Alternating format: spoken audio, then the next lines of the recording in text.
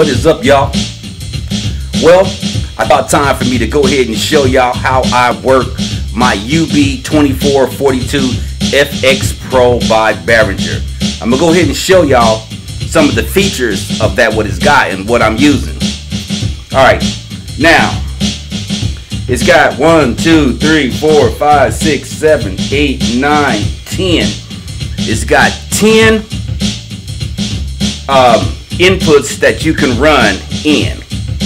Then it has 11 and 12 that you can run mono, and 13 and 14 that you can run mono. Now I'm going to show y'all how I wind up mixing this up. Now, one of the good things that I do like about it is that I can always mute out the track and bring it back in when I feel like it. So a lot of times when I'm putting together my music, I'll have it in MIDI, so the other instruments is hooked up to another channel like this.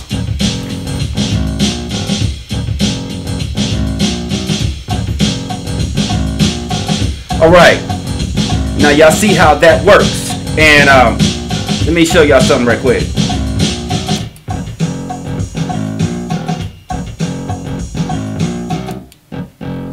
Now, the deal about this is that on each one of these little, each one of these tracks here, it has a, what's it called?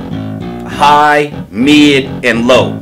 That's each one. High, mid, low. Then it's got like 1, 2, 3, 4 auxiliaries that you can use, plus the pan and pot.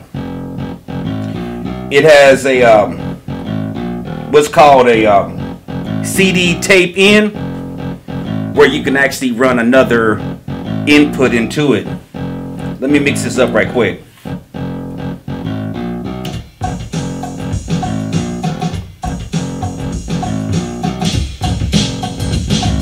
Alright, so y'all see how it goes. So basically, that's what it is all the way around, all the way down. You know what I mean?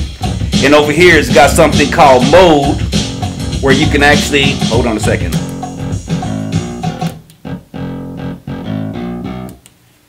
Where you can actually go in, and before you even start recording your music, these little lights here will let you know whether or not it's peaking or not. And if it's peaking, that means you might need to turn down your master volume. Okay, so that's how it is. So right now, if y'all can see with this Behringer, it'll show it on one line, not two, because it's monitoring the sound that's coming in. And so take that mode off, bring the track back in, hit the bass, and hit the other drum track, and there you go. Now, there's some things that I do like about it. Now check this out.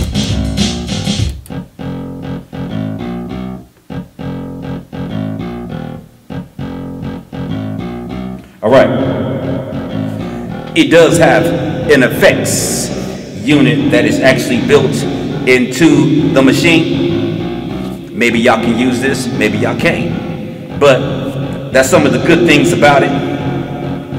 Let me turn that down a little bit.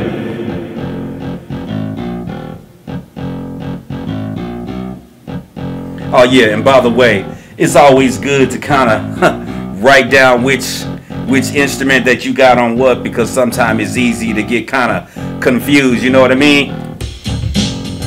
But anyway, y'all, I'm not going to take up too much of y'all time. Maybe on another video I can come back and show you exactly how the inputs are in the back. But you know what? While I'm at it, the good thing about this also, that it has 4 bus. It's a 16 track, 4 bus mixer.